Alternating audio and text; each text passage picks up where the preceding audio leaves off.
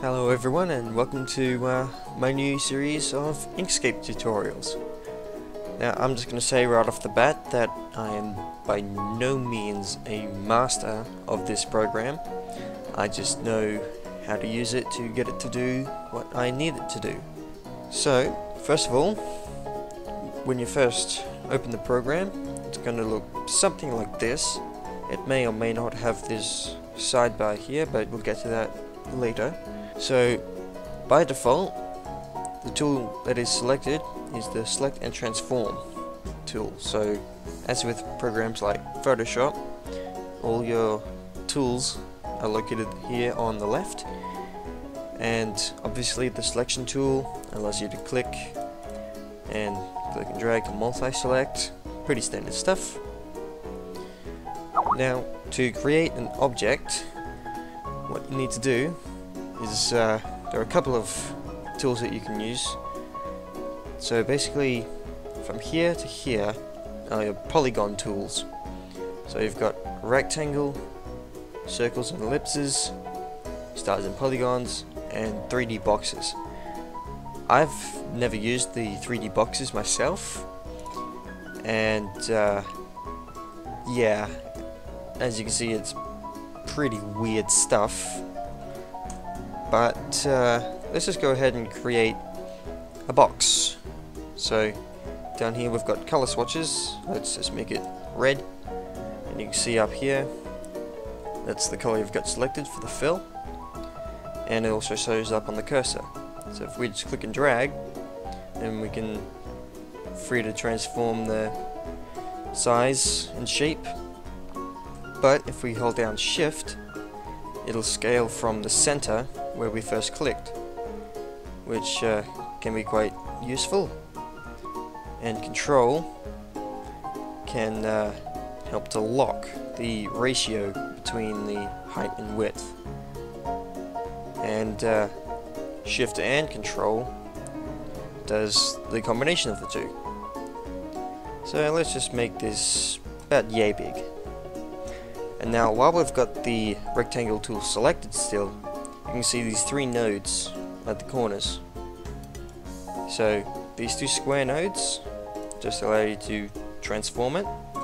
This round node changes the properties of the shape itself. So if we drag this down here, you can notice that the corners become rounded till it's down there and it's basically turned into an oval. So if we bring that up here, now take this one, you see that it instantly snaps back to here, because the first time you grab it, or apparently if you put it there, it automatically scales both of them. But you can scale them individually to get different looks. So yeah, it can be quite useful. So we'll just put it there for now. And now, the tool that you're going to be using most often is the Edit Paths by Nodes. And what this is essentially allowing you to go into the properties of the shape itself. But in order to edit this particular shape in more depth, what we're going to have to do is go up to what I call the context bar, and if I change my tool selection, you'll notice that the tools up there change as well. So with the Edit Nodes tool, we can come up to here, Convert Selected Object to Path, click that, and it changes it from a rectangle to a simple path with a fill. Now each one of these little squares is a node. So if we just zoom in here with the plus and minus keys,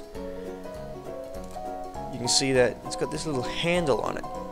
And what this is a Bezier control handle. So as you can see, as I move it in and out, it's changing the shape of the path. And when I just went to the center there, it snapped in and also changed to a diamond. Now what the diamond means is that it's not locked in any way, so I can move it up, down, around, out, in, wherever I want. But the problem with that is it creates a sharp corner, as opposed to this where it's a smooth curve from the straight to the curve. So the way we change that is, again, up in the context bar, you've got these 4 controls up here. So you've basically got corner, smooth, equal smooth, which means if I take this, click and drag the path itself to generate another node, and I put it, say, there, and then click the equal smooth, actually we'll drag it out there. So if we click equal smooth,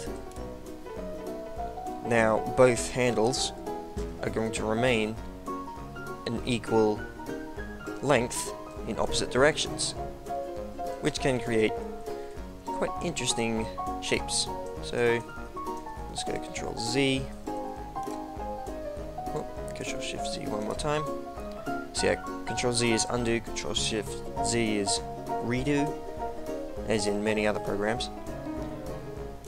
So if we have it on a corner like that, and we hit smooth, it'll just snap straight back.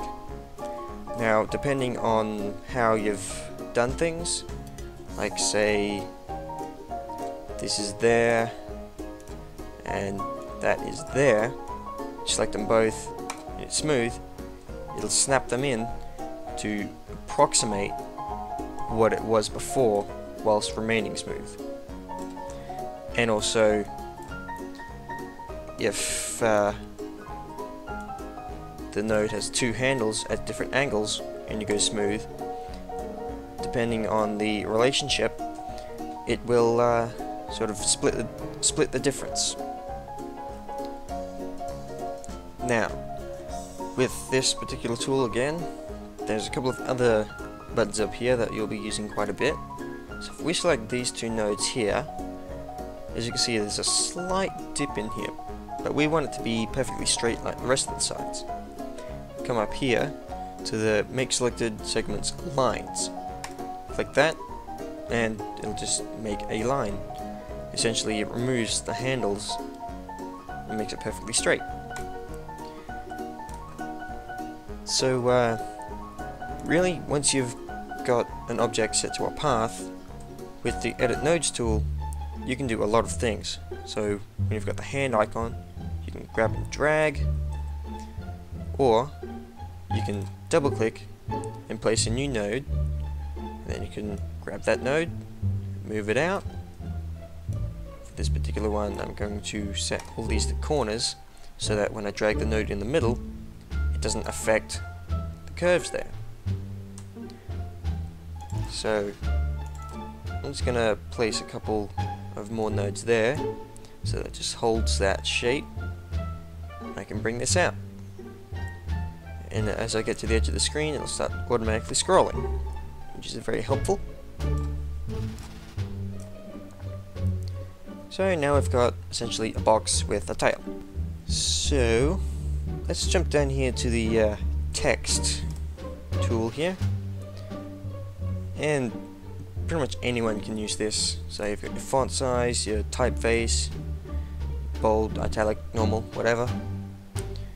We're just going to set font 56 and type edit node tool. There we go. Make it bold, easier to see. Take it up to 144. And also set align center. Now back to the selection tool, we can move it around wherever we want. It's got these 8 handles here, and again, just like when we were creating the rectangle, if we hold shift, it'll scale from the center.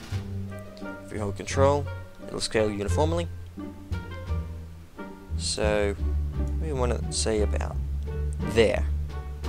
Now if you just click on whatever you have selected, it'll switch to rotation controls. So just grabbing it rotates freely, shift rotates around the opposite corner, and control snaps the angles. Now these four in the middle here, which are just the opposing arrows, they're your skew tools, and you can essentially use these to give the effect that it's on an inclined surface, which can be good if you're trying to do a 3D model in Inkscape. Although from my personal experience that's not entirely easy to do. So we'll just set the fill of the rectangle to a 30% grey, and now select the whole lot. Well, actually, let's do this up a bit. So selecting the rectangle again, we come down here to the Create and Edit Gradients tool, which essentially looks like a line with two nodes on it. Now, we just click and drag.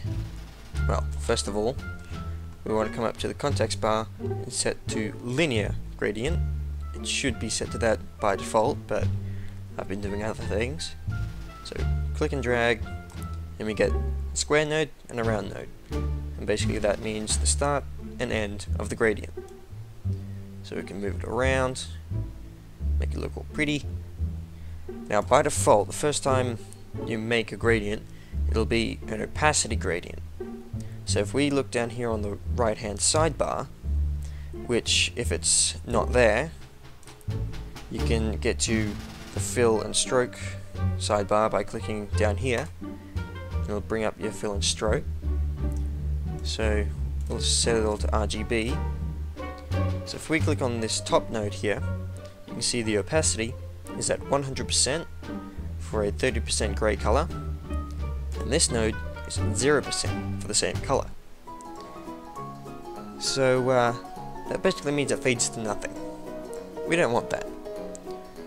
So with this selected, we can either use the palette down here or the eyedrop tool to grab a color from somewhere else. Let's say 80% grey, and then move it around to get it looking how we want. And the best part about this particular tool is it can be combined with the Edit Nodes tool to basically, you don't have to swap tools. Now if you are on the gradient tool, you can also add more stops. So now, I'm not changing the angle of the gradient, I'm just changing essentially the ratio of it.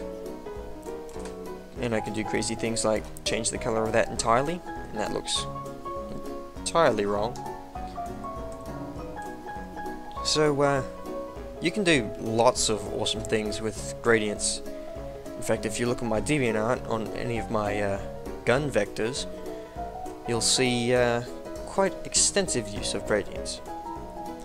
And also up in the context bar here, the program also stores all the gradients that you've made, which for things like guns, which have a lot of repeating effects, you don't have to remake the gradient every single time. You can just come up here and select it. So probably should have led with this, but the main thing about vector graphics over non-vector graphics like PNGs or JPEGs is that even though I'm zooming in extremely far, it remains smooth. If you tried zooming in like that in Photoshop, like on a rectangle that you've just made, it'll start looking very pixelated. The reason why vectors remain smooth is because of the way it calculates things. So the computer basically knows the location and type of every single one of these nodes and its relationship with its neighbors, which are defined by these control handles. So by using mathematics, it's essentially able to calculate the arcs, and then it's just given a fill or a stroke value. So I should probably tell you the difference between fills and strokes. So fills are essentially the color that fills the object. Strokes are the color that surrounds it. So if we just switch, nope. Alright then, not going to play well with me. There we go. So you can't really see that. So over here in stroke style, you can control the stroke. So we'll just put the width out to 8 pixels. There we go, now we can see it. And then you've got a whole bunch of other controls like the joints, the miter limit, which is essentially this pointed corner here. Whoops. Helps if I actually select out of that. There we are. So this little corner here, where these two lines intersect, is called a miter.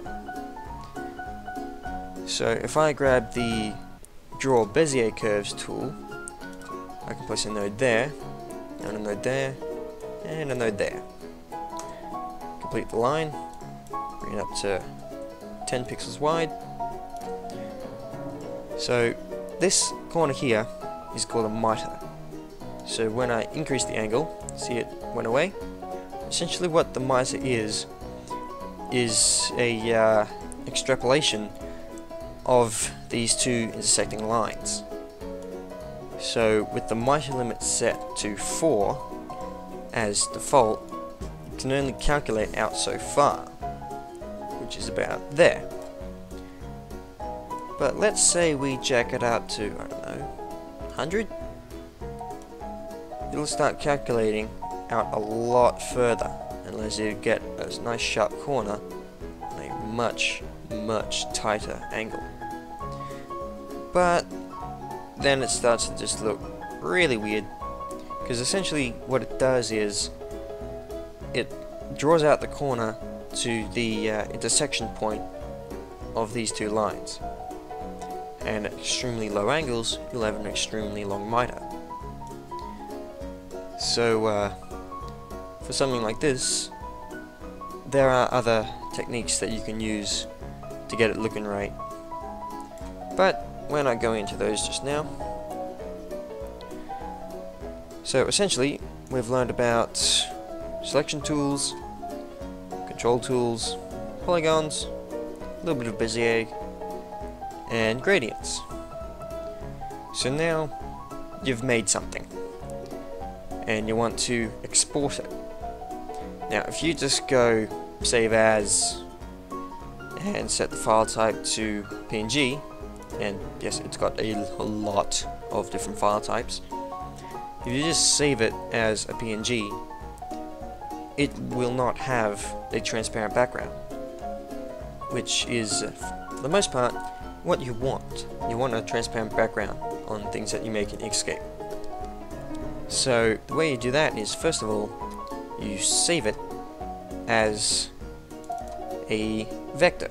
So default Inkscape SVG, scalable vector graphics, and we'll call this edit node tool tip. Save. So now you can notice the page here. So if we were to go just save as PNG, it'll only show what of this is in this border. So if we select it all, come down to File, Document Properties, we'll come up with this little window here that you can't see in the recording. Fantastic. Alright, there we go. So normally it comes up in another window, but I've just stuck it on the sidebar for the recording. So it's got a lot of things here. So you've got page, guides, grids, snap, color, whatever. What we want is custom size, resize page to content, resize page to drawing or selection. Beep. And then it does exactly what it says on the tin. It reshapes the page to whatever we have selected. So now if we were to save this as a PNG, it will show the entire thing. We want a transparent background, so we have to export a PNG image. So we've got the export dialog here. So if you've got something selected, it will set to export area selection. Be wary. This can be quite a trap. I've fallen into this on multiple occasions and it is extremely annoying. Because if you don't catch that and you've only got part of your thing selected, it will only export the area that you've got selected. So I like to just export the page once I've got it resized. You can also export the drawing, which will export everything in the workspace, or you can make a custom size using these values. So we'll just set it to page. Then it gives you the image size here and the dots per inch. So its default is 90, which is essentially what it draws at in program, but you can raise that to, like, say 200, and it essentially increases the resolution of whatever it is to make the dots per inch what you make it. We'll just keep it for 90 at 90 for now, even. So we'll go export as, and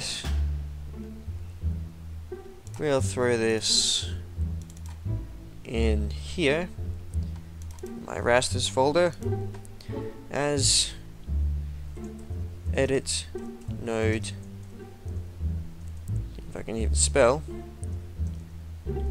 tooltip. Save, and remember to actually hit export, because just hitting save won't do that. And there we go. So now we've got it exported. And yeah, so basically what we've just done is made an infographic. And well, you guys will already have seen this because, well, it's in the video. And that's one of the main things that Inkscape is really excellent at, is creating these assets to be used in, like, post-production and editing. In my other videos, every single title card or end credit that you've seen or pop up on the screen, I've done in this game. Every single one of my things on DeviantArt, save a couple of photos, I have done in Inkscape. Everything from actual vectors, like ponies or guns, to KSP image compilations. Because if we just create a square here, Control D a couple of times to duplicate it, well, I guess it won't work with here, but well, yeah, let's bring in a couple of screenshots. So let's bring these in. So these are of my recreation of the firestorm from XCOM. So you'll see it'll snap the corners. So you can get them all in line like that. Then we can select these. Well, let's actually get rid of that for now. So we'll select these two and hold Alt and hit the right key twice. Again, hold Alt, down key twice. So now these four images are now exactly the same distance apart. And then what I would do if I was making a compilation for DeviantArt is I'll make a background, hit page down to put that to the back, drag that out here, put in the title, and then some descriptive text, and there you go. Bob's your uncle. So I think this has gone on plenty long enough. So I hope you guys found this tutorial informative and not too rambly. And there will be more, at least a couple more, because this is barely even scratching the surface of what this program can do. So until next time, see you later.